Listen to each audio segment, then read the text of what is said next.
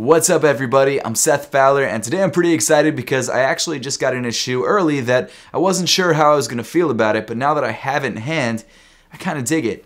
And that shoe is the Air Jordan 1 Fearless.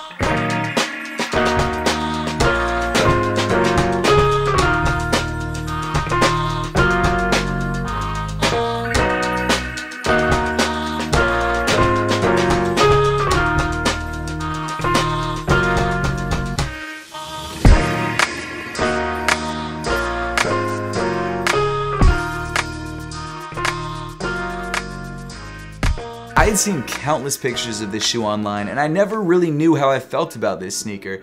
I was literally split on it. I know that's like an awful pun, but it's true. And if you guys know me at all, you know I'm a huge Air Jordan 1 fan, so I really wanted to like this shoe, and I'd been staring at the sneaker for like a week on GOAT, and I finally just decided to pull the trigger, bought the shoe, and GOAT just shipped it in this morning. Well, I guess when you guys are watching this video, it's been like a day, so I've had a chance to wear this sneaker around. But I gotta say, this shoe really surprised me, and I think it's one of the better Air Jordan 1 releases of the year. Maybe not the best, but definitely one of the better releases. The Air Jordan 1 High OG Fearless releases on November 2nd for $160, and I would assume based on the hype behind this sneaker and probably the more limited nature of the shoe, this sneaker won't be that easy to get. However, when you spend a lot of money on GOAT and you justify it by having a sneaker review channel, you can get any sneaker you want.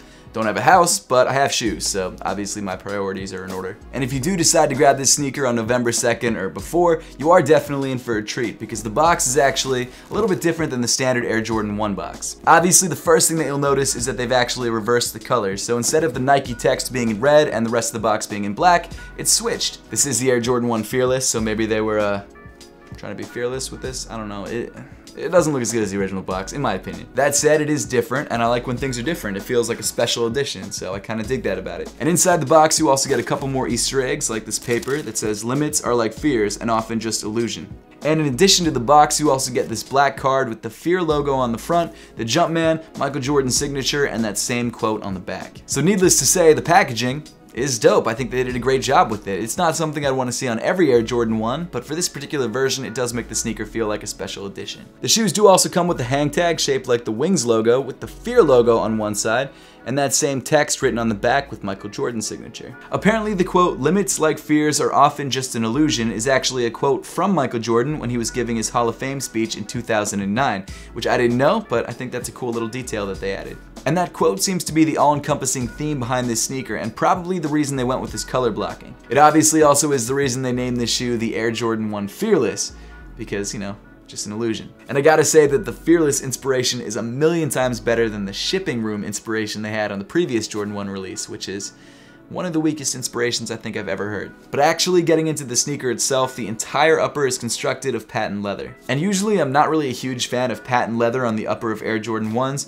and in this case, I still don't love the material choice, but I don't hate it. The shoe definitely has a nice shine to it, and it reminds me a lot of those patent leather mids from a couple years back. The toe of the shoe seemingly comes in the Chicago colorway. You've got red around the outside of the toe and white on the vamp. As you continue up the shoe, you get to these flat black laces that come already started in the sneaker, but if you don't like these flat black laces, Jordan Brand actually gives you 3 other lace options to choose from: a white, a blue, and a red. I'm probably gonna keep these laces black because I think they look the best, but it's nice to know that I have options. Beneath the laces, you have a standard Air Jordan 1 nylon tongue in black, and at the top of the tongue, you have a white tag with the Nike Air branding in red. Of course, the sock liner of the shoe comes in black mesh, which you probably already guessed. And then rounding off the inside of the shoe, you actually have a white insole with that quote repeated over and over again to create sort of a linear pattern, and then the crossed out word "Fear" printed across the midfoot. As for sizing, this is an Air Jordan 1. It fits just like every other Air Jordan 1. For me, that's true to size. For you, it might be something different. However, if you've never tried on a pair of Air Jordan 1s before, and this is your first pair that you're ever getting,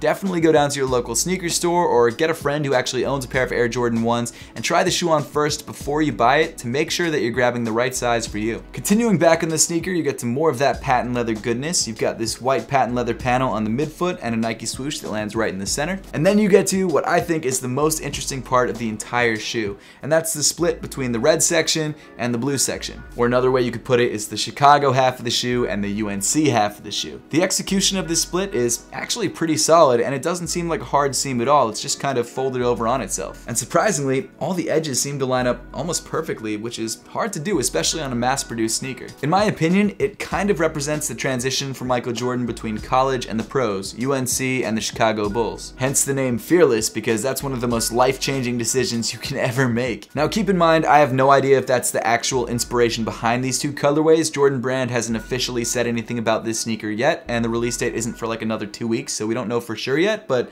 I wouldn't be surprised if that's what it is. As you continue farther back in the shoe, you get to more of that baby blue UNC patent leather material, and of course, in place of the standard Wings logo, you've got this jewel Wings logo that has sort of a gold sheen to it, which I actually kind of dig, and it really reminds me again of those patent leather mids from a couple years back. That's really a classic touch, and one that I haven't seen in a long time, and one that I'm really happy is here. Then heading around to the back of the shoe, if this is all you ever saw of the sneaker, you might have never known that this was actually a split shoe. You might just think, oh hey, that's a patent leather UNC 1. I guess if you didn't know what this is, you probably don't know what patent leather UNC 1s are, but it's a moot point. Moving down on the shoe, you get to this bright white midsole, and rounding off the sneaker, you get the Chicago red outsole. The Air Jordan 1 Fearless is definitely a story-driven sneaker, and that's something that I don't really mind. I don't even mind the fact that it's all patent leather. I usually don't like that, but on this shoe, it just seems to work. Like the gold toe ones, this glossy look kind of makes the shoe feel like it's mainly for special occasions, and I feel like that's sort of the idea behind the inspiration, because that line was actually given at a commemorative speech. It's just a nicely executed sneaker, and while it might not be for everyone,